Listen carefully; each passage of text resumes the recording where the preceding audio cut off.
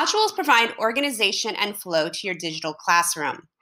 To create a module, click the plus sign, give your module a name, and you can also add prerequisites, so previous modules students needed to complete in order to start this module. That's an option.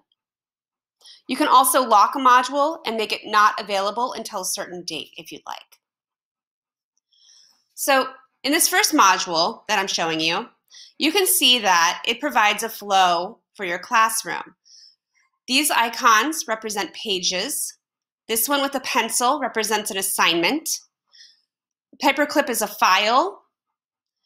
And the talk bubbles, like here, are a discussion. So students can instantly see if it's something they need to do or a resource for them.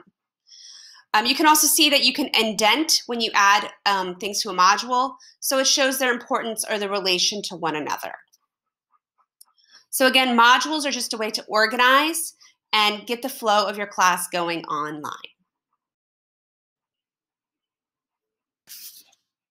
It's also important to note how to add something to a module.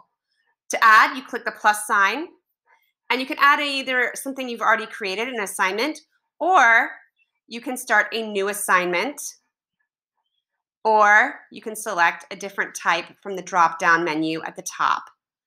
So you can select different types of inputs, and then you would say add item, and it would be added to that module. Also in the module, you can see if the item has been published or not. So the green check mark means it's been published. If you'd like that to be unpublished and not available to your students, you can simply check the check mark again, and it will go away. Bring back the green check mark, and students will be able to see that item.